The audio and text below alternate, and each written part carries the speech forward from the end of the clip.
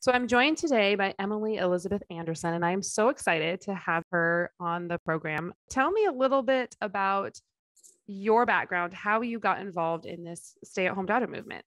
Yeah. Well, thank you so much for having me on. I'm so excited to be able to share a bit of my story. I got involved through Bill Gothard's cult, IBLP, or the Institute in Basic Life Principles. And he had a subsect of that cult called ATI, or the Advanced Training Institute. And that's really what my family was involved in. And that's where I learned about the stay-at-home daughter movement and the principles that are taught within that movement. Sure. For someone that doesn't know anything about this, they've maybe heard this term, a stay-at-home daughter, maybe they think it's something like a stay-at-home mom. How would you explain to them what this is and what it means? Mm-hmm. It's typically taught in very patriarchal circles, and being a stay-at-home daughter is, we are taught, preparation for being a stay-at-home mom. And so it's the basic principles that are taught are that girls need to be under the protection of male headship at all times. So when they are single, that means being under the protection of their father. And when they're married, that means being under the protection of their husband.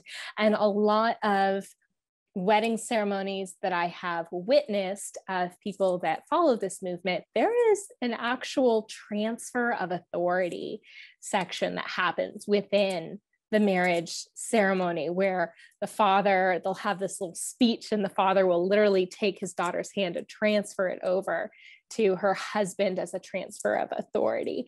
And so in order to stay under the authority or protection of a male figure, that means that girls raised in the stay-at-home daughter movement are not allowed to live on their own without having male headship over them.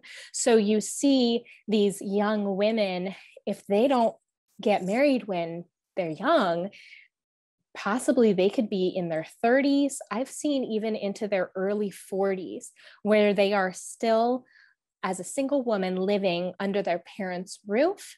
And part of the stay-at-home daughter movement is that a woman should not earn income for herself, or if she does, it's in a very limited capacity with only a few professions that are allowed. So these women that are staying under the protection of their father, I'm not saying it's a bad thing to live with your parents, but it can be very harmful when you teach these women that they can't get a higher education, they can't create a career for themselves, they can't really create any kind of independence. Their entire life, they are told, you are in training to be a stay-at-home mom. So that means learning household responsibilities, learning how to cook, how to clean, how to be the dutiful homemaker, and how to raise children.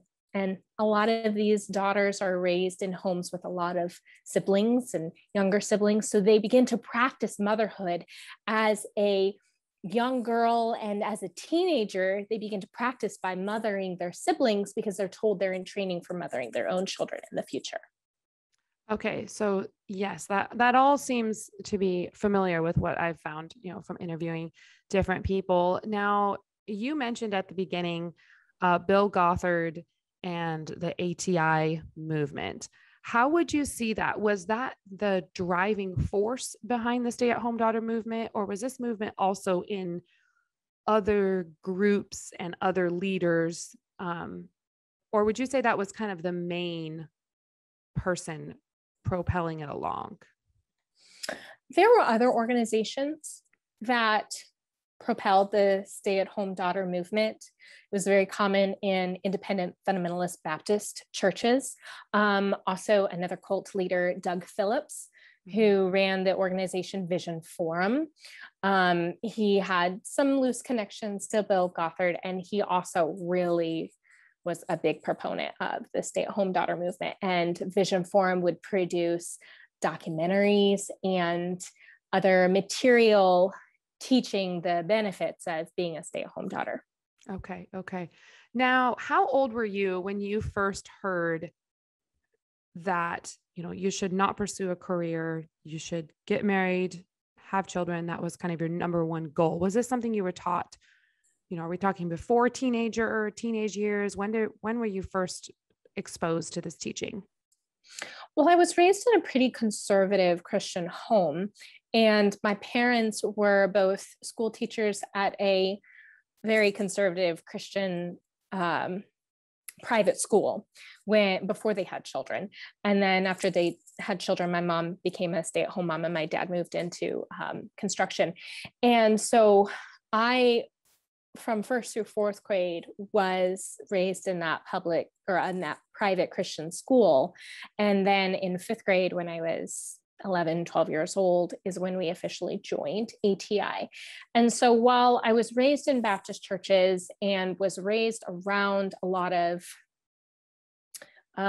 pretty fundamentalist patriarchal views, pretty much from birth, it's not until that we really became ingrained in ATI when I was 11 or 12 that I really started to become indoctrinated in the more extremist views of patriarchy and fundamentalism.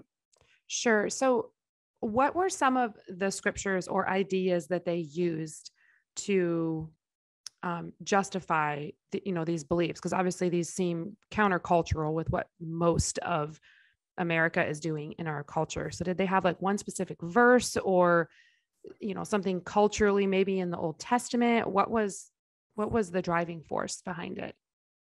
There's definitely a lot of cultural references. There would be stories that they would pull out of the Old Testament where they could make a case that a daughter was outside and not underneath the authority of her father, and some kind of harm happened to her, perhaps a rape, an attack, something like that. And they said, well, that's because she left the authority of her father.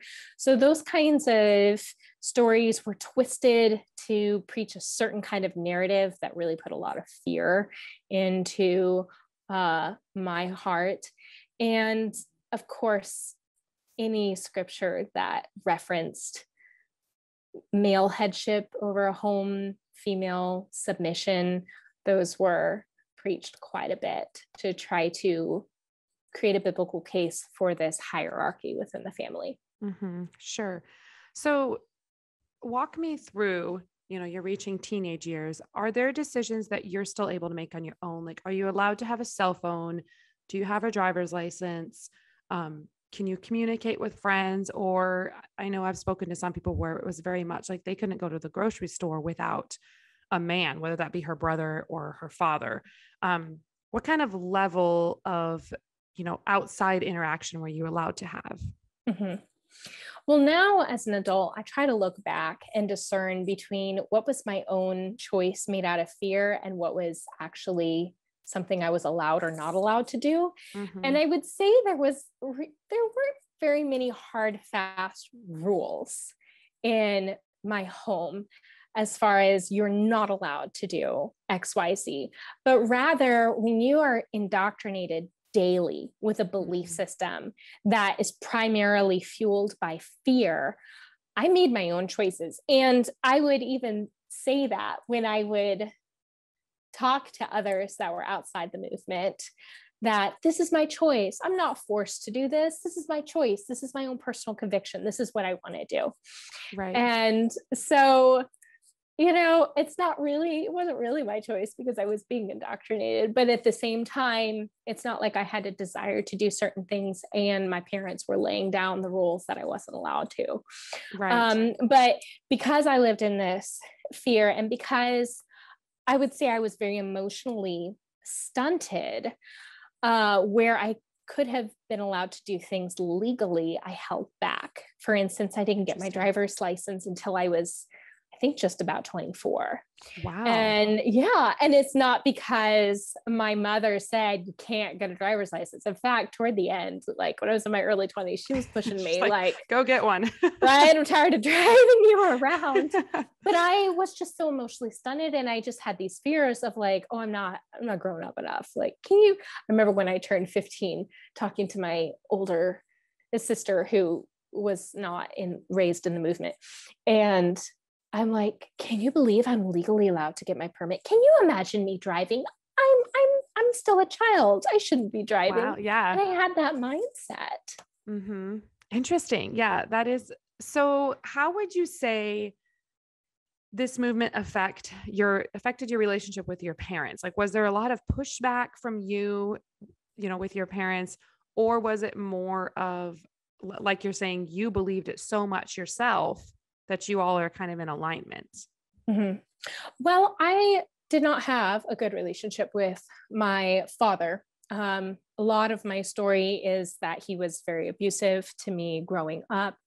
And so we were a little different than the average ATI family in that we didn't have a strong patriarchal presence. Interesting. Okay. My dad just did his own thing. He didn't really follow the doctrine. He professed to be a Christian, but just went to church, and that was about it. And then he was a workaholic. So it really came down to just my mother and I, and we were together all day long as I homeschooled, and we would go to these conferences where we would receive teaching from Bill Gothard, and we would be watching the documentaries together. We would be having all the discussions on the importance of, purity and all these things in courtship. And so it was really just between my mom and I. And we were definitely in agreement. I would say we were two peas in a pod together on that, and had discussions all the time about how good, this is the way that we should be living, and how good and godly it was. So there was definitely no tension between teenager and parent there. That's interesting. That is really different than a lot of people I've interviewed, where you yourself were just, bought in. When did that start breaking down, where you realized, okay, maybe this isn't quite right. This doesn't seem like it's making sense. Mm-hmm. Well, when I was 18 years old, I went up to ATI's headquarters in Chicago and was personally counseled by Bill Gothard. And during that time, I was sexually groomed and targeted by him. And when I turned about a year later, when I turned 19, I came across a website by accident from adults that had left the ATI movement. And they had written many articles that explained the dangers of the movement and how this was not theologically sound. And there were a lot of survivor stories of other women that had been targeted by Bill. And it was through that website that I realized I had been targeted. And then within a couple of years, I joined a lawsuit with 18 other victims. We all had allegations surrounding some amount of sexual misconduct. And so at that point, I believe I was 24 when I joined that lawsuit. And when I joined in November. And I thought, if I'm going to do this, I probably need some professional counseling. And so I made my first counseling appointment a month later on December 15th of 2015. And that's what I call my freedom day. Yeah. That was the day that I reached out for help for the first time. And the first time I shared a bit of my story with a professional, and they were able to tell me, this is not normal. This is not safe. You've been abused. And so that was the point where I began to deconstruct. And my deconstruction really was very intense for the first few years. And then ever since then, I've continued to learn and grow more and speak out more about the dangers of the patriarchal movement. Sure. So 24. So it's about the time you got your driver's license. Mm-hmm. Yeah. In fact, I got it a month before that. Oh, really? Yeah. Appointment, because I knew that I needed to get counseling, and I felt silly having my mom drive me to counseling. So I got my driver's license. Was your mom supportive of this move when you decided to, join the lawsuit and go to professional counseling? Initially, she was not supportive of the lawsuit. I think she was still struggling to reconcile with the truth herself. And that actually created quite a bit of tension for a couple of years as I began to grow and to deconstruct and to walk away from some of the things that I had been raised in. But over time, I saw my mother start to grow as well. And Right. we began to find new things to build a relationship on. And I'm happy to say my relationship has been built back up again. But it was definitely strenuous there. I would say that's when the tensions started between Right. like Sure. a parent and adult child, was when I did start to question Right. some of the things that I had been taught. And it took both of us having to do some individual growing Right. for us to be able to get to a better place. Now, did you move out at 24 or did you wait until longer? I waited longer. Yeah. Yeah, because I was still afraid. Even as I was going through Right. counseling, my counselor kept saying, like, you are an independent woman, Emily. You need to get Sure. a job. You need to be independent. You need to be living on your own. And it took a lot of encouragement and a bit of pushing out of the nest from my counselor of like, you've Right. got to do this, before I finally had the courage to do so. And I think I was 26 When you moved out. when I finally moved out. Sure. Yeah. And did you get a job then? Or was the I job had prior? had a job prior to that for about a year. Mhm. And I started cleaning houses, Yeah. because what better job as a Mhm. stay-at-home daughter than to clean houses? It's So what can I've you been explain to raised in. someone, because this made me think of this, like from different people I've talked to, there's like approved jobs and then not approved jobs. Like some of the ones I've heard Yes. is piano teaching, cleaning houses, babysitting, Etsy shop. Those would be approved. Then you've got Mhm. your unapproved jobs, like basically working at a retail store or nurse in a hospital or something out in the Right. world. Can you explain the distinction and why it's okay to do that, but not okay to go do something else? Right. So I think what is an approved career versus not is based on your exposure to the world Mhm. and how closely it aligns with your duties as a housewife. Okay. So a retail job, for instance, would be exposing you to the world. You'd be listening to worldly music over the speakers. You'd be interacting with worldly people on a Sure. daily basis. You could be influenced by worldly trends, and that's not okay. Right. Plus, that has no connection to being a housewife. Right. Okay. Versus teaching piano lessons in your home. You're Mhm. within your home. That's okay. Having an Etsy shop or like a little in-home bakery where you're selling jams and muffins, like Right. all that is very homemaker-esque, So Mhm. that's allowed. You can make money doing homemaking things is the idea. I never really saw house cleaning as a commonly accepted form of employment. Maybe it was done on a very small scale, like where a daughter could be hired just to clean her pastor's home, something like that. Sure. Very controlled, where it's somebody within the church, it's another Christian family, that you're not going to be exposed to a worldly family, that sort of thing. But just going out and cleaning random people's homes, that would not be allowed, at least not, Sure. or that would not be recommended in the circles that I grew up in. Babysitting, of course, was very common because that is practicing child rearing. There would be two instances that I know where it would be acceptable for a young woman to leave her father's home without being married.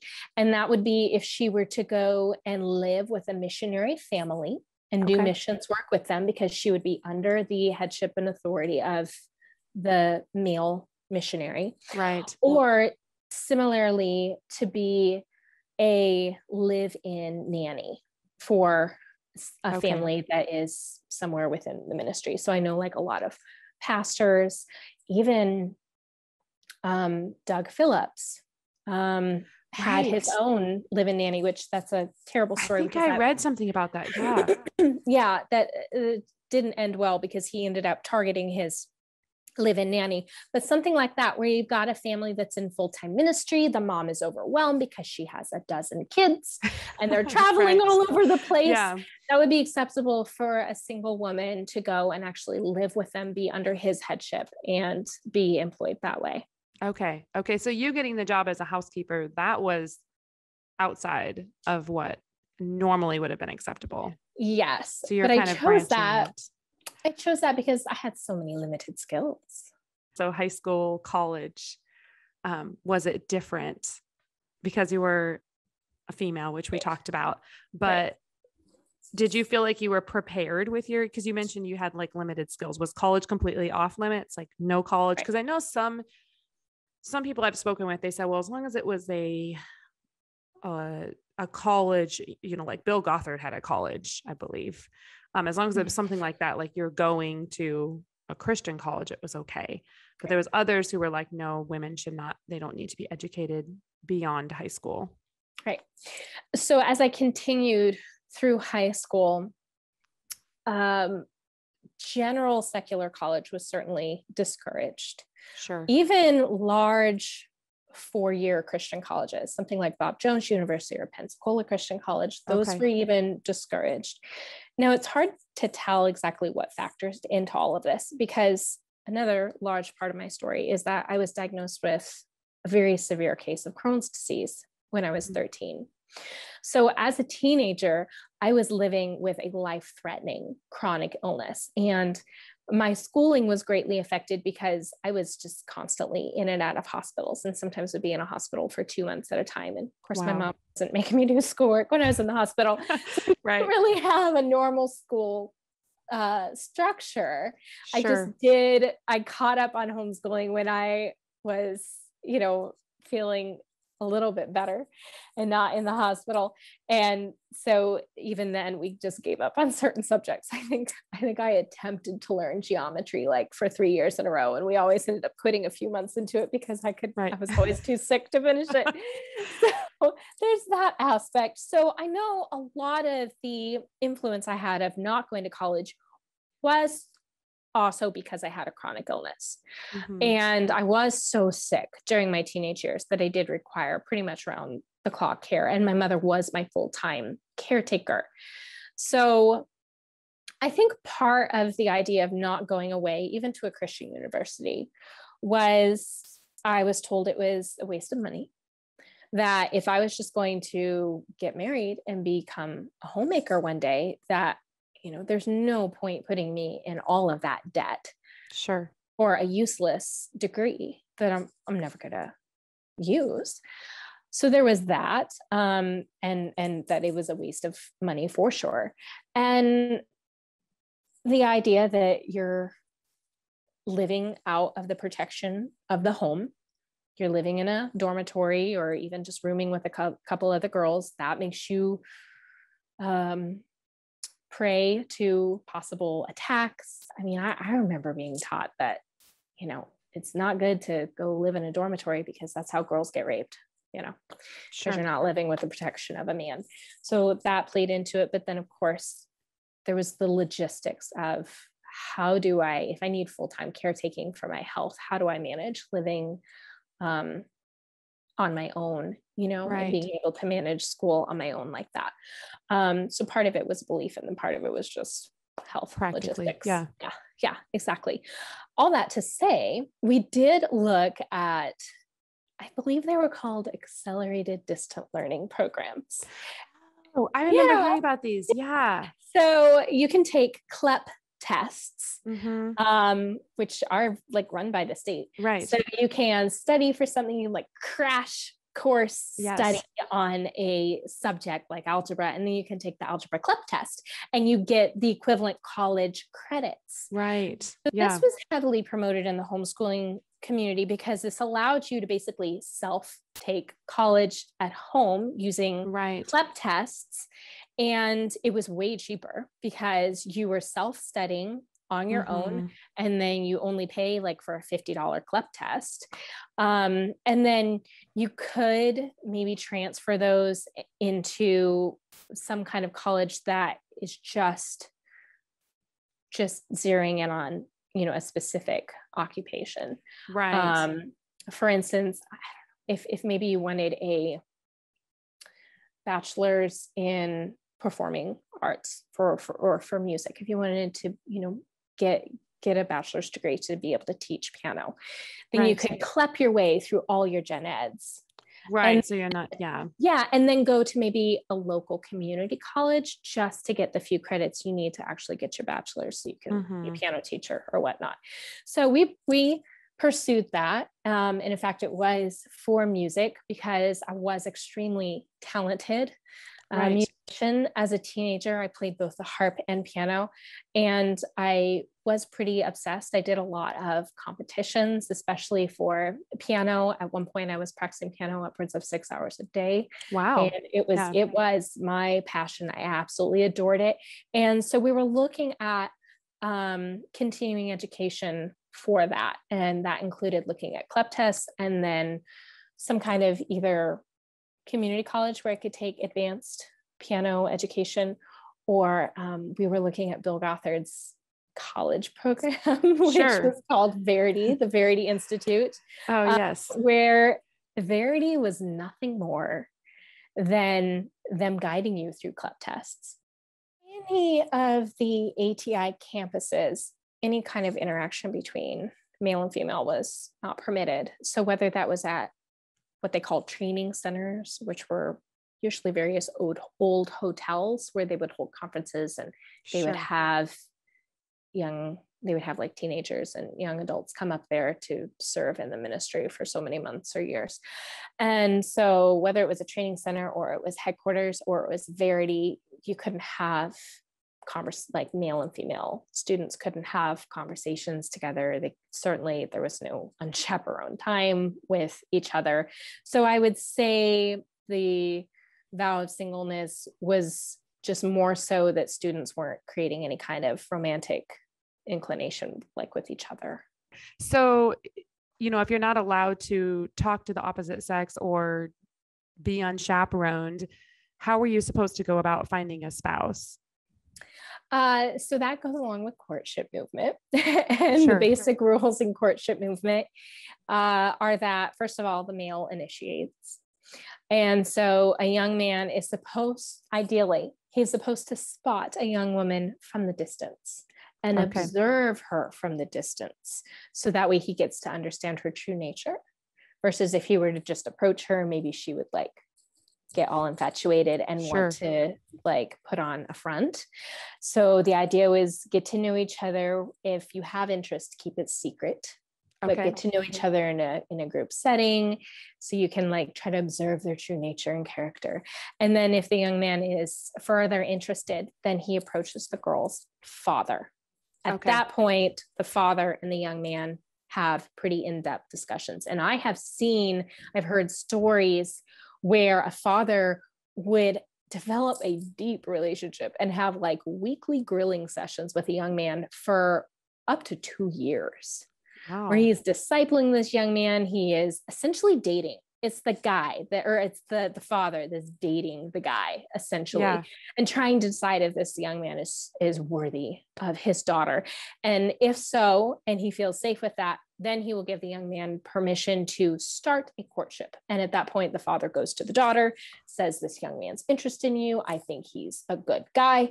And so at that point, they begin an intentional relationship where they are examining each other for marriage potential and having chaperoned interactions with each other. Families will go out to dinner with each other. Families will invite each other to homes or whatnot. And so it's always still this group, this family dating group interaction. And if they really start to get serious, some families might allow the young couple to start texting each other, usually with the parents involved in a group chat. So all text messages are still supervised. Any kind of phone calls are usually supervised, anything like that. And as they continue to get to know each other and start to feel yes, this person is suitable for marriage, then they would enter an engagement, still keeping all the chaperone rules, no physical touch, no physical contact whatsoever. And then when they get married, that's when they're allowed to create an emotional connection.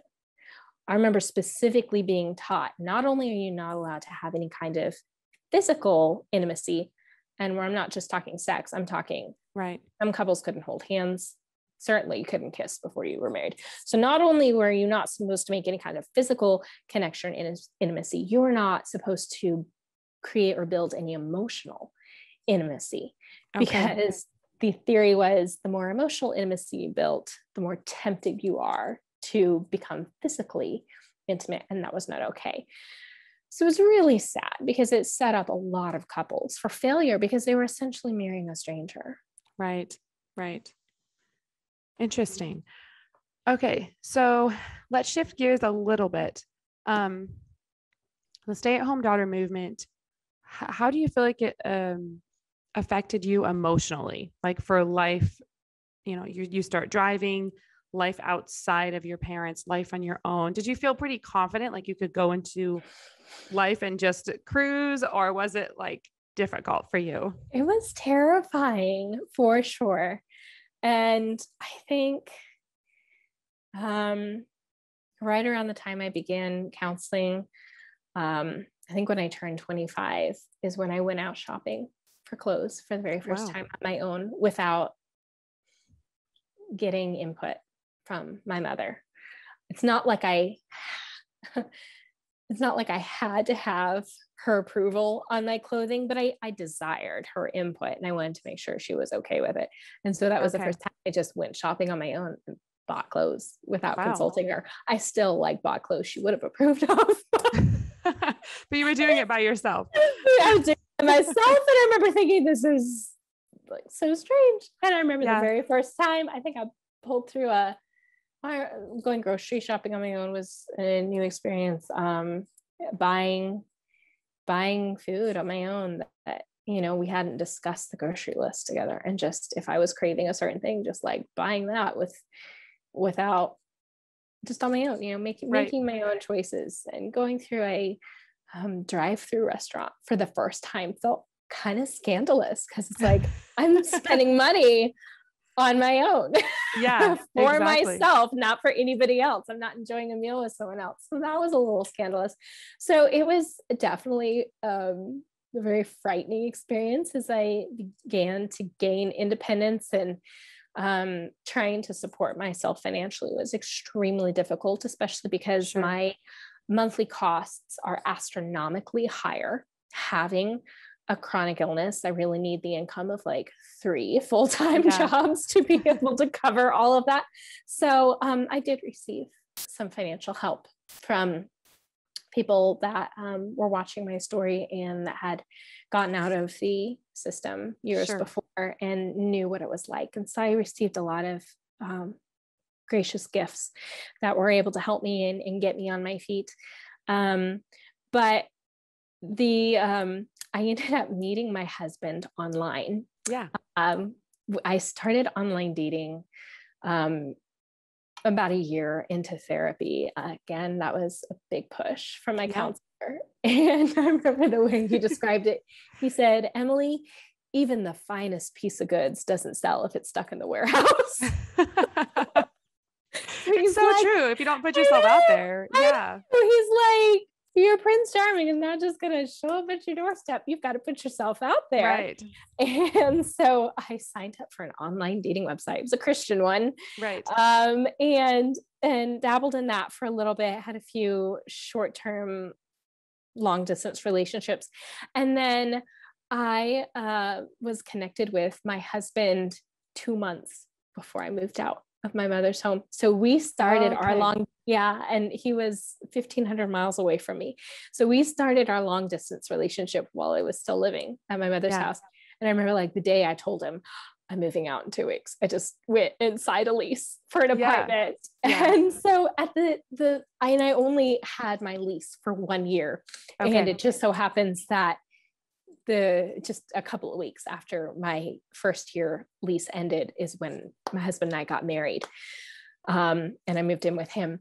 So I only had a year of independence on my own. And during that time, I was completely involved with a new romantic relationship. So while it was scary to step out on my own, I was very distracted by my husband. We'll put it that way. Right. Probably not a bad distraction, Right. It was good. I didn't feel so lonely for sure. Right. So I know everyone that I speak to, it seems like they had a very specific dress standard. Like, Yeah. what were you allowed to wear? Was it really strict or, a little more lenient? Um, we were not as strict as some families. I know we never wore head coverings. I know a lot Okay. of girls did that. But it was pretty much everything else we did. So no Only pants. skirt, no pants, only Sure. dresses or skirts that had to be below the knee when you sat down. So Mm-hmm. your knees had to be covered. Mostly loose clothing. You couldn't have anything that accentuated your curves. And as a curvier woman, that was hard to Sure. find clothing that didn't make me look like I was in a potato sack. And no low cut top. What I'm wearing today would definitely not be acceptable because you have to have, here's my collarbone, and you have to have your shirt go up to your collarbone. So that was not no neck showing. Shoulders had to be covered, no spaghetti straps or anything like that. If you had to check your tops if you bent over and make sure there was no gaping. And if there was, even if the neckline was real high, depending on the fabric, it could still gape a little bit. So in that case, you had to wear an undershirt underneath that would hug against your skin. So when you bent over, then you weren't showing any more skin. That's most of them I can think of. No high heels. I could do high heels that were like a little petite heel that was maybe just 1.5 inches high, just a little tiny thing.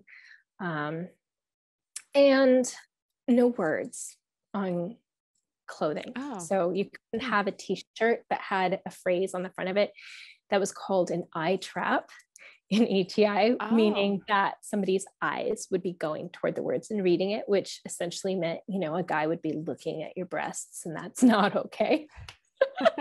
I've never heard that one about the words. Okay. Yeah. And just in general, things that looked trendy and worldly, because our whole focus was not looking like the world. So even I remember not even wearing t-shirts that they didn't even have words on them, but just like normal t-shirts, because that's something worldly. That's what you would wear with jeans. That's what the youth group kids would wear, and that wouldn't be okay.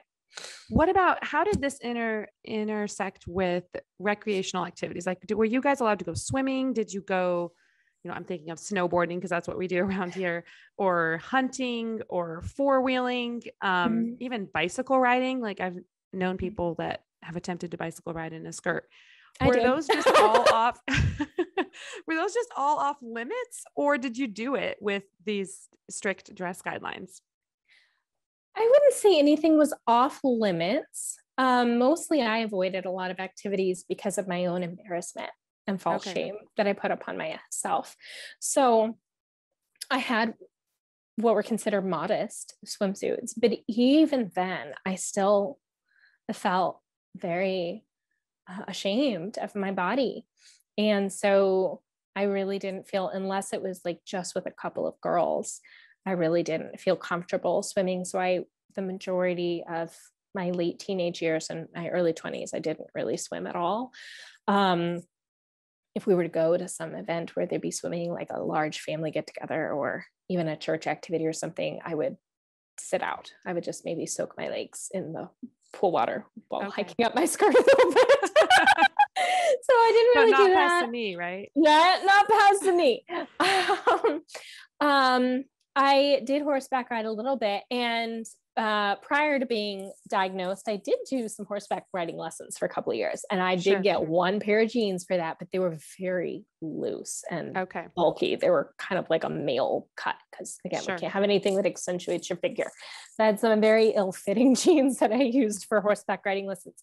But then after that, to horseback ride, occasionally I wore a homemade riding skirt that came down to my ankles. So something that women in like the early 1900s would have worn. Oh, wow. So it looks, when you're not on the horse, it looks like a full circle skirt. But is it actually really poofy? So you can, like, super wide? super wide. Okay. Yeah. It looks like a circle skirt, but it is actually 2 pant legs. So when you're sitting on the horse, it still kind of looks like you're wearing a skirt, but it's almost like a culotte, but okay. But it was down to your ankles. Sure. Okay. Yeah. So I would wear that for riding, and any other kind of activity I just avoided. I did go ice skating a couple times in a skirt. Okay. And that hurt when I fell on the ice and my bare legs were touching me. I'm sure everyone thought I was crazy. Yeah. So switching gears a little bit, we learned about, I think, the religious philosophy that drove this movement. Do you believe there's any scriptural basis that a woman is under her father's authority until marriage? No. Sure. Would you consider, I know some people, this has really affected their faith in God, or they've just kind of steered away from all of it. Would you still consider yourself a Christian, or how did this affect your faith, now that you've done therapy and left the movement? Where are you today? Yeah, I would definitely consider myself a Christian and passionately follow and have a relationship with Jesus Christ. But I deconstructed from religion and deconstructed fully from fundamentalism and patriarchal Christianity. And instead, I had to relearn how to read scripture. And I'm still learning that. Sure. There's still some books of the Bible I still won't open because they're too triggering. They're too difficult. But I'm still working on relearning passages of scripture that had been twisted and used as a weapon against me growing up. Right. So I'm relearning those. The thing that I have found most helpful is to study the character of Jesus and actually learn the heart of God and realize and take that as your bird's eye view and filter the rest of scripture through the heart of God. Because it's very easy to take, for instance, a verse that Paul may have written to one specific church in one specific time and era with specific customs, right. And suddenly want to apply that to everything. Whereas it actually contradicts the heart of God as a whole. I'm specifically thinking about things regarding, maybe women not having a position in church. I know some people want to take some of Paul's writings and say that women are supposed to be silent in church, but look what Jesus did. He had women alongside him through discipleship, and he uplifted women, and he gave them equal standing and respect as the men. He broke the cultural norms so much throughout his 3-year ministry. And so I prefer to look at scripture through the lens of the heart of Jesus and how he actually practiced his ministry on earth, rather than looking through just some of the cultural references that we see in both Old and New Testament. Right. Where would you see the movement now? Like, obviously, is Bill Gothard and the ATI still like something people are following, would you say? Then the movement as a whole, where is the movement as, the ideology? Because I know some of the people have come and gone that were big promoters of it in the 1990s. It's definitely taken a hit over the last couple of decades, for sure. I think the digital age has really helped that, because prior to the internet, prior to social media, you just didn't have the access. I mean, like I said, with my own deconstruction journey, it started because I found a website that had stories written by survivors. And then I became involved in some Facebook groups with survivors in it. And so if I hadn't had the internet, I'm not sure how I would have gotten the truth to me. So I think the digital age has really hindered the progression of the movement. There's also been plenty of scandals that have been brought wide open, thank goodness. So Doug Phillips is no longer head of Vision Forum. I actually don't even think Vision Forum is a company anymore. And Bill Gothard is no longer the head of ATI. after the lawsuit. So a lot of these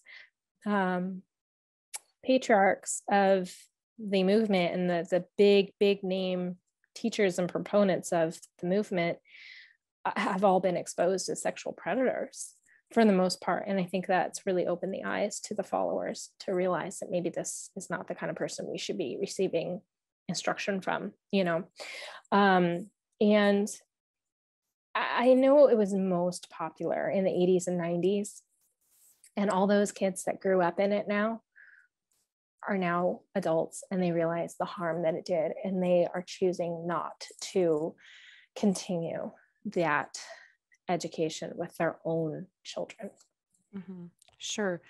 So what would you say to somebody that's either still in the movement or considering joining the movement?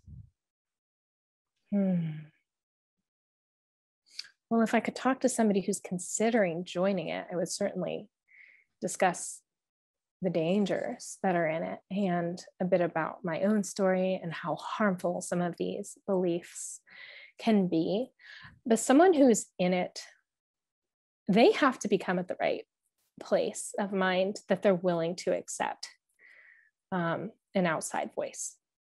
Because I know if I had come across that website that I discussed before, I know if I had come across it just a year prior, I would have scoffed and would have said, those are just bitter people and they're not real Christians and their theology is all messed up. So I had to be at the right place and time for me to be willing to accept an outside voice. And there's a lot of different things that can prepare someone to be willing. Sometimes it can take years. Sometimes it can be just one traumatizing event that makes them want to search out outside voices. But unless someone's ready to really listen and hear, anything you share they're going to scoff at it, and they're going to think that you're just not really a Christian. You don't really love God, or else you would be doing what they think the Bible says you should do. Right. Good. Okay. Anything else that I didn't talk about or angles that I didn't hit on that you would like to share? Looking through the list here. Yeah.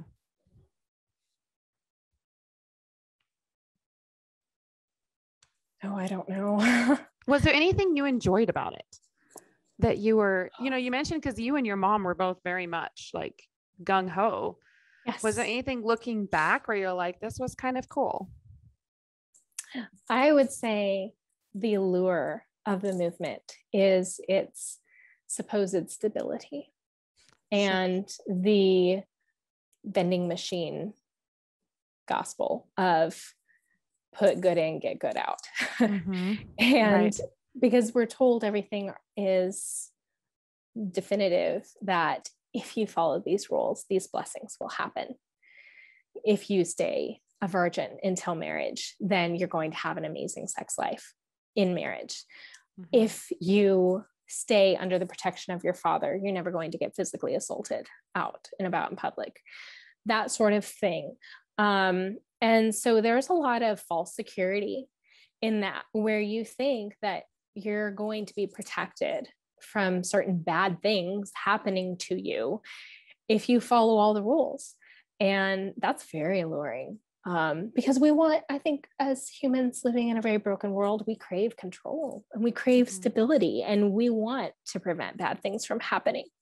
But you have to come to a realization as you begin deconstructing from the movement. You have to realize that it is the ultimate lie, and that there's nothing that you can do to control how your life is going to turn out in these specific areas. You could go through the courtship movement, you could follow all the rules and still be stuck in an abusive marriage.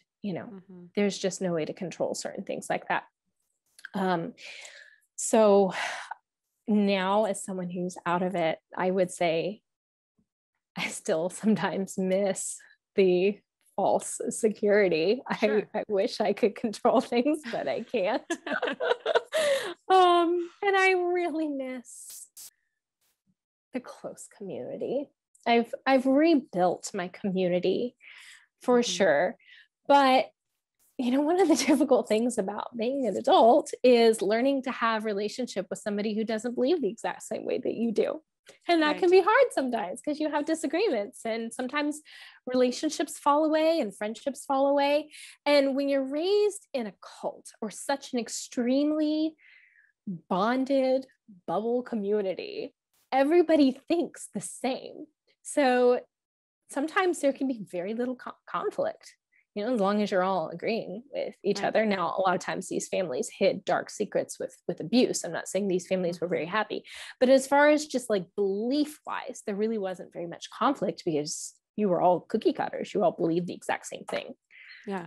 That's interesting. I spoke to another lady and she said almost the same thing. She said she missed going to, and I don't even remember if it was ATI conferences or a different kind, basically going and knowing that everyone there was so much in agreement with you that you really did feel like you had just all of these people around you in this sense of community. And she's like, I really missed that part of it, which Yes. was And it kind of felt interesting. safe, Right.